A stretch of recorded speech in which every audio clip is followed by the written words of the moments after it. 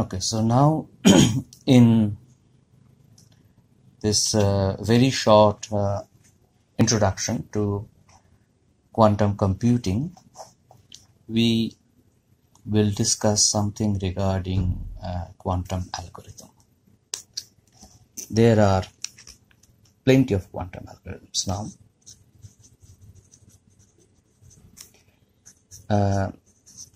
But in this discussion, we will take a representative one, which is known as Grover's search algorithm.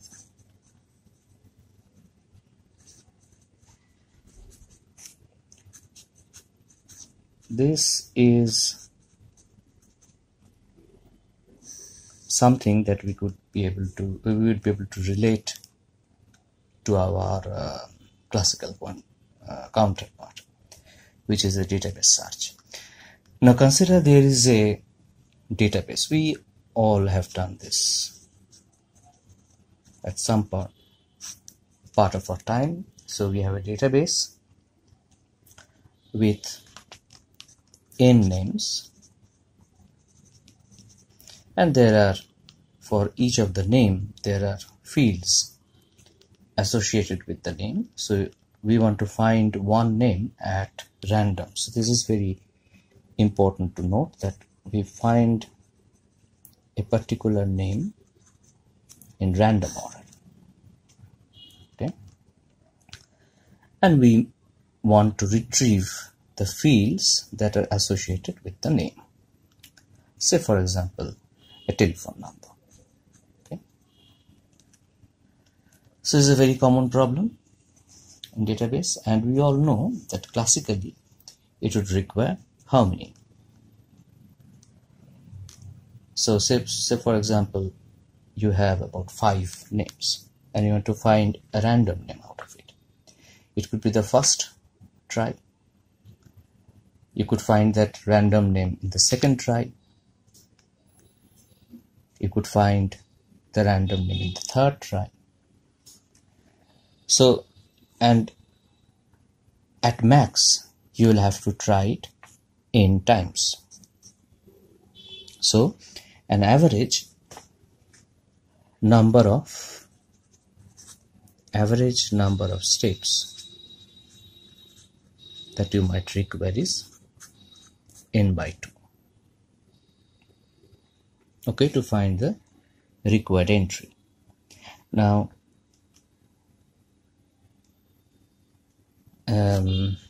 just with this problem, there is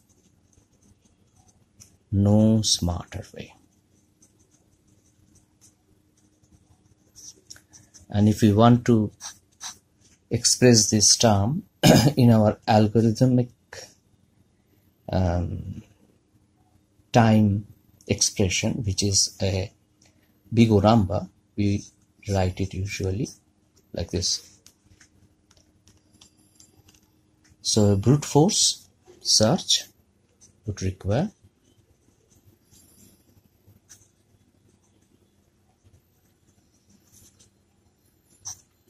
this many steps. Right? Now Love Grover, he devised a quantum algorithm.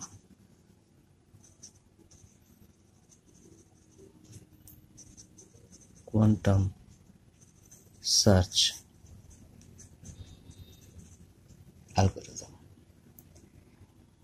And how many steps it takes for n items?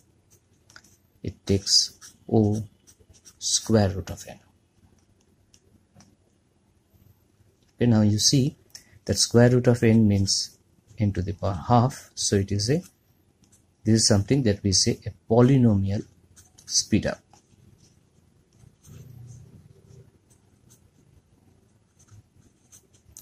So how does this speed up looks like? Suppose you have 49 names. A brute force search will take 49 steps. Grover's search will take 7 steps. So that much fast it is. So for a very large number, for very large n, we would get significant speed up. All right. So how does this problem get formulated?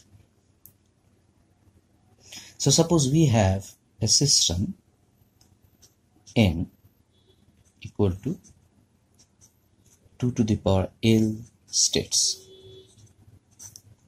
It's not very difficult to think about such a state. So if L is equal to 1, then n is 2.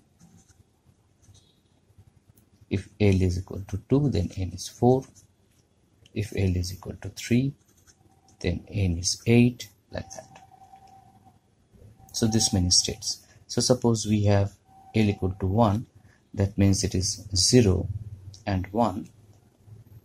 So we have only two states, 0 and 1.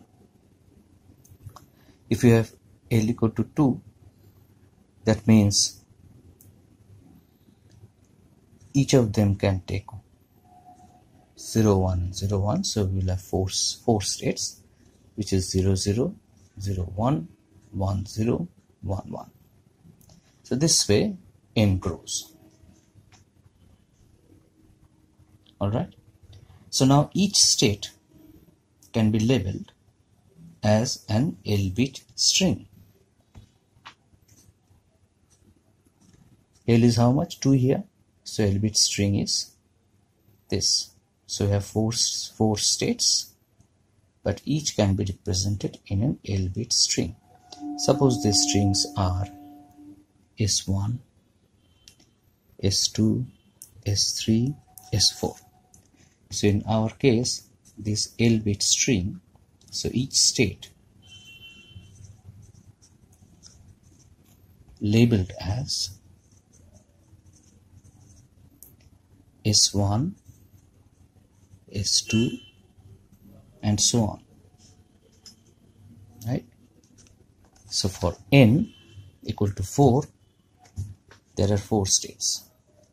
So for n equal to n, there will be n states. All right. And the state we want, suppose this is the state that we want.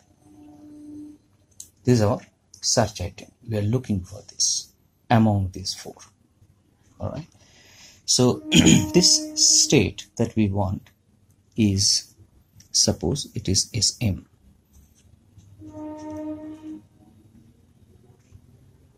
This satisfies a condition that some condition Sm is 1 for n equal to m, for n equal to m, okay, 3, and for any other it is 0. This essentially means, okay, so for n equals to 1, this is not the state we look at, so it is 0. For n equal to 2, this is not the state we look at, so it is 0. For n equals to 3, yes, m is also 3, this is the state we look at, so this is 1. For n equal to 4, m equal to 3, this is not the state we look at, so it is 0. So this is the condition that the state Sm that we are looking for satisfies. So now the problem is to identify this Sm, and we know that with these same conditions, the classical brute force search will take n steps. So how Grover algorithm looks like? So we start in Grover algorithm, we start with L qubit register in state. We start with L qubit register.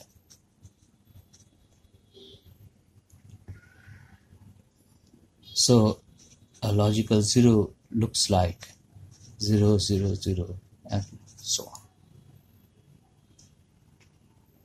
until L. Suppose L is 3. what will be in 2 to the power L, which is 8. So that means this, we have a register L, 1, 2, 3. Let's name them Q1, Q2, Q3, and these are initialized to 0, 0, 0. So that means this is 0, 0, 0. Okay. So Q1, Q2, Q3 together will be 0, 0, 0. Okay. Now what we'll do, we will apply Hadamard transformation.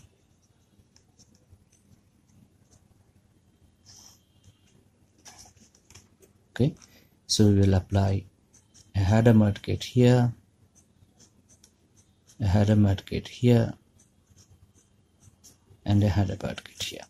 So we know that when we apply Hadamard gate to a set of qubits initialized to 0, what it does, it generates a superposition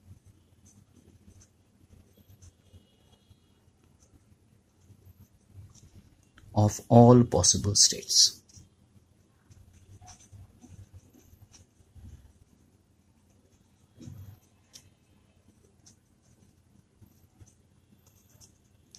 Okay, a superposition of all possible states means that when we will measure, we will find for these 3 qubit, we will find 8 states. 1, 2, 3, 4, 5, 6, 7, 8. 8 states, and these states will look like 0, 0, 0, 0, 0, 1, and so on, like 1, 1, 1, like that. And this length of this sticks, it means this is the probability of finding this state as a measurement outcome. Okay, so equal probabilities. So we call this a superposition of all possible states. Now what we'll do, so we will mathematically represent this as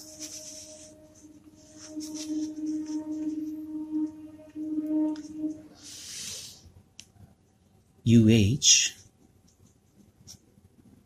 of 0, 0, 0 as 1 by 2 into L by 2. Okay, if it is 1, then 1 by 2 to the power 1 by 2. If it is L, then it is 2 to the power L by 2. And 0 plus 1 to the power L.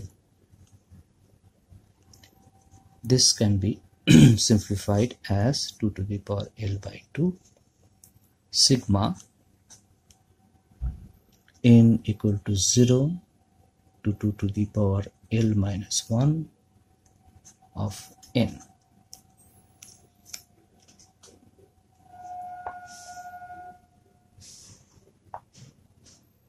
Okay, now what we will do, we will do for square root of n times. Okay, for square root of n times. So you can relate this to this one, right? For square root of n times, what we will do, we will apply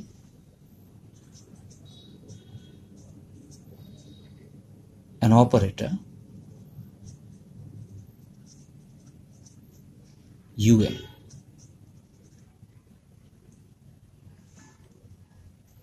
Now this um is defined as of n. N essentially means that any of these states. Okay, any of these states. So of n, it's a unitary operator, is actually n for anything, for any n which is not the one that we are searching for. But if it is the one for the one we are searching for, this will become minus n.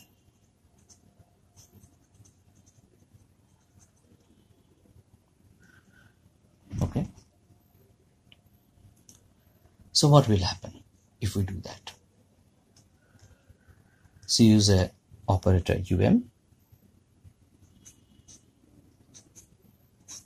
rather you can say like this, but what we'll do, it will not touch, say for example we are looking for this one, it will not touch this, it will not touch this, it will not touch this, then this, then this, then this, then this, and this one will become this. So this will be the overall state of these three registers. Okay, the one we are looking for becomes negative. Alright, so now for each of this square root of n steps, we do another thing. We then apply Grover's diffusion operator. This diffusion operator looks like UH, UD, UH. UH is nothing but a Hadamard. So it's basically an operator. We devised that operator. We are not going into those details in this very short introduction. We will expand all these things in subsequent lectures. So we sandwich these things in two independent Hadamard transformation. So this does a unique thing. What it does is that this it corresponds to basically a reflection of all the amplitudes about their means. Now since this one is below, we can say that probably the average, if we take the average of all these amplitudes, it will probably stand in here. So this is the average amplitude.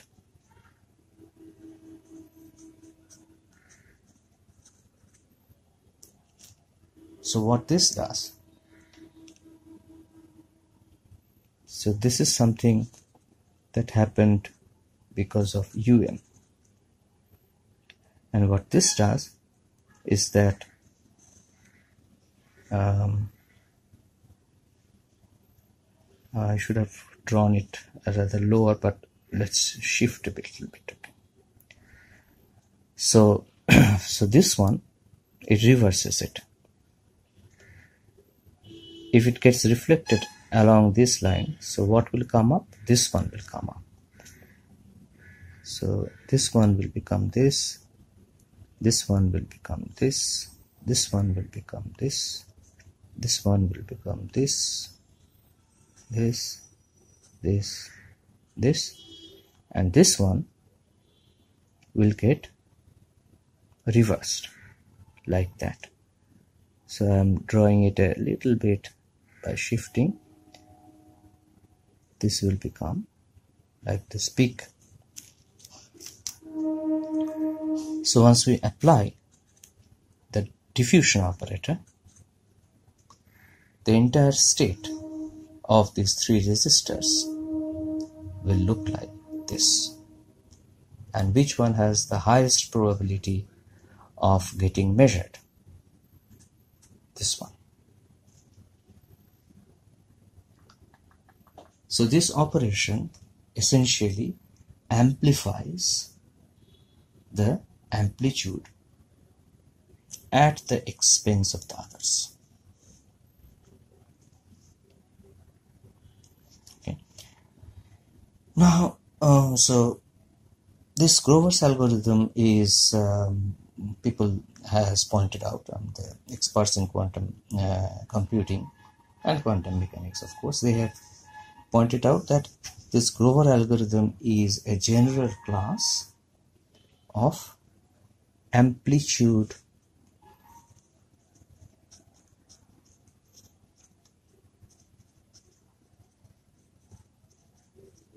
enhancement type of quantum algorithms.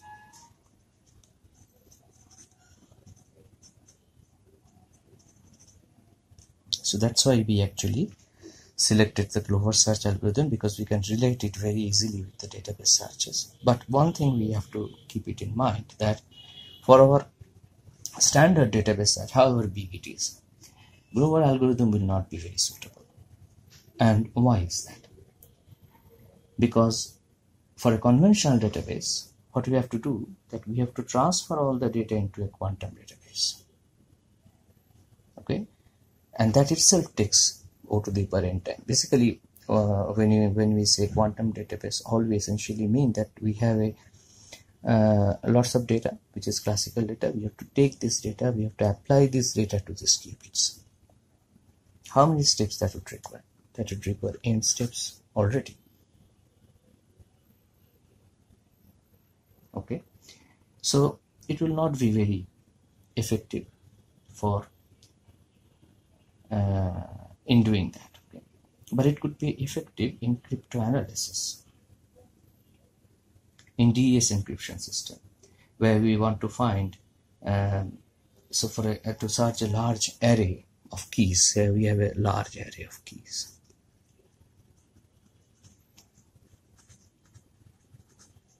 And we have to search a specific, either one or a few specific keys. Now this would take years. Okay, but this transferring of this data will not take years. So temporal wise, number of execution wise, yes.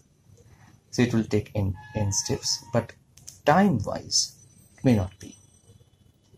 So once you transfer this thing, a quantum computer could reduce the search time from thousands of years to minutes. Right? So this is an idea of the quantum algorithm, how it looks like in our this introductory lecture. Once we go through the bigger lectures, we will actually study many different algorithms.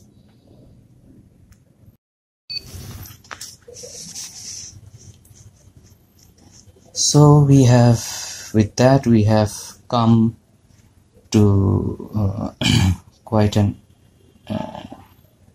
end of this series of lecture. I mean, this is a very fast moving field, and by now we have different physical realizations of quantum logic gate. Like we have universal type of quantum computers, we have quantum annealing type of quantum computers now today. The forerunners are like ion traps. So ion trap type of quantum computers. We will deal with these separately as well. Ion trap, then cavity QED.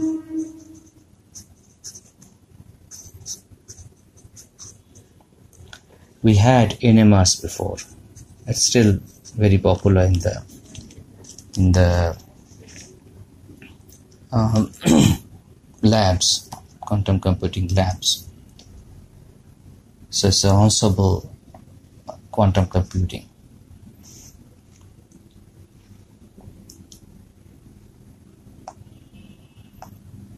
We had, like, say, and this is all these things which have been happening for a pretty long time. Like say in 1994.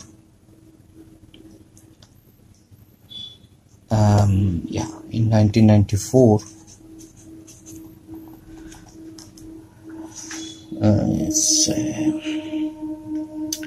I think it's David Wineland.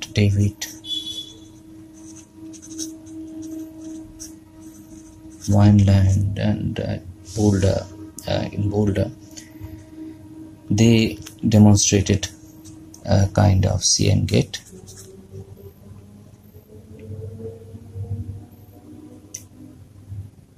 using beryllium ions.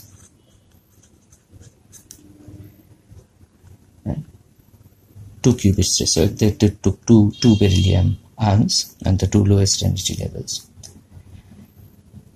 As these ions basically are confined in linear array in an ion trap and cooled to very low temperature. You know that this quantum computing, we require very, very low temperature, because at the very low temperature only it is possible to have stable energy levels of atoms or electrons, which are the quantum systems. If the temperature is high, they kind of move about.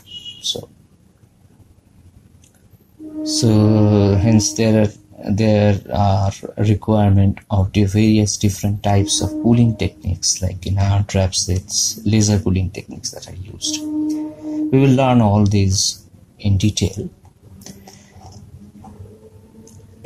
So this is like CN gate. Then it got improved, like with the photons in the cavity. They demonstrated the conditional phase rotations for 2 qubit system. That was done by Touchet in the same year, I think. Then we know about the conventional NMR machines. They manipulates many molecules in a buck. So at the individual levels in this NMR, the individual levels, if we can consider them as a qubit, there is no control, but NMR operations uses very clever manipulations so that we can effectively isolate pure qubit states.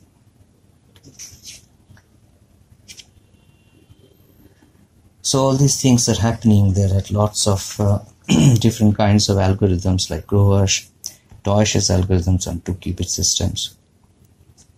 They came up, and at present we know that in IBM, in companies like IBM, Google, D-Wave, companies like that, then there are Honeywell. All these implements different types of qubits, like IBM, and Google develops a qubit which is known as the transmon type of qubits. D-Wave works in the quantum annealing systems.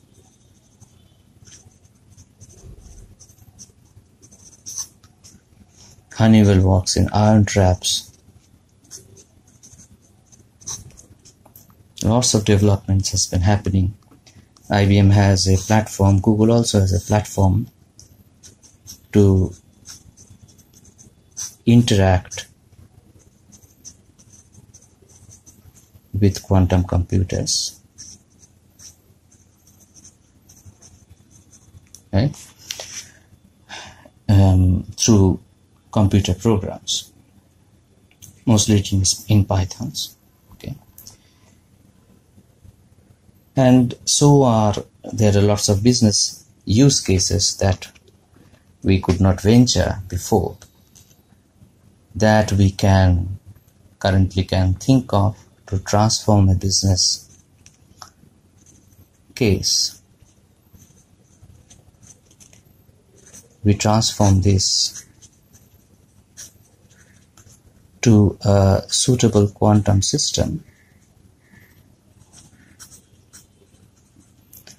which we can apply on a quantum computer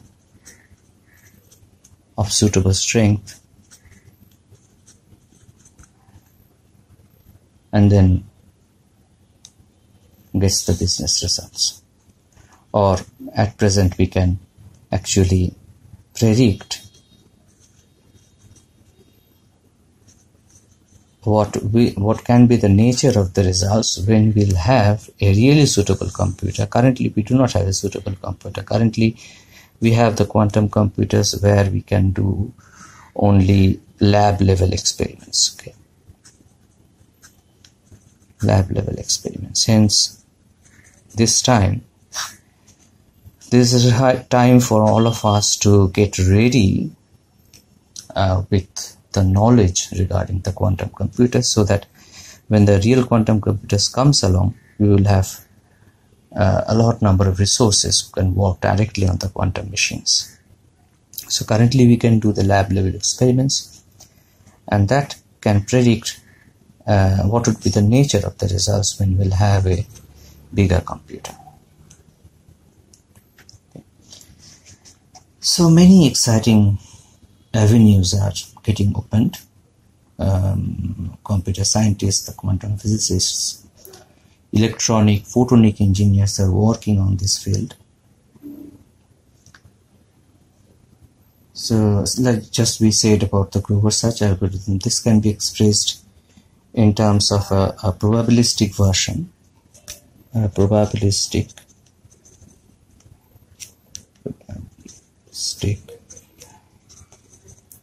version of what's a Dijkstra, okay?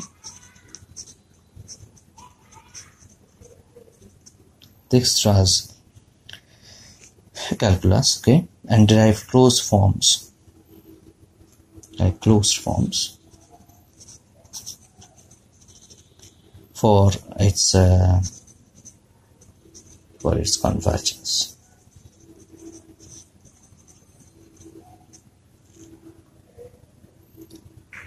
All right.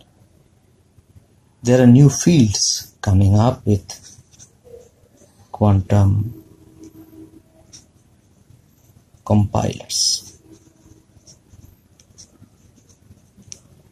We'll elaborate on all these topics one by one in our future lectures. The quantum compilation. What is quantum compilation? It's the business of translating a abstract quantum algorithm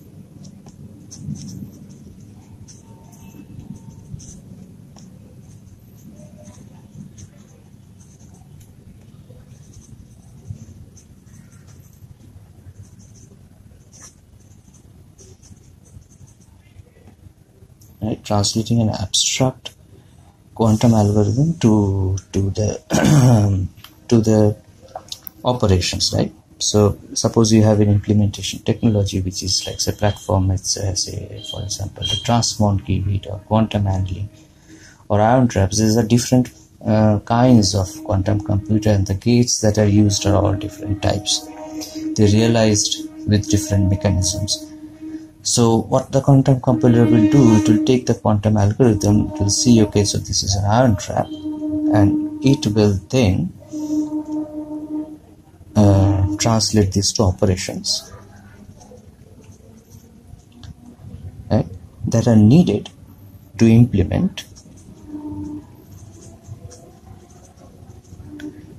the algorithm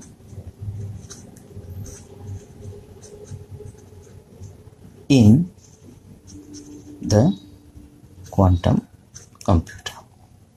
Okay, so if it's ion trap, it will do the operations suitable to implement the algorithm in the ion trap quantum computer, like that. So like say for example in NMR, what we have to do is that we have to do the Hadamard transformation. We have to translate, we do the Hadamard translation a very particular way to a specific set of NMR magnetic pulses. The same thing that we have to do in the transmon qubits, that we have to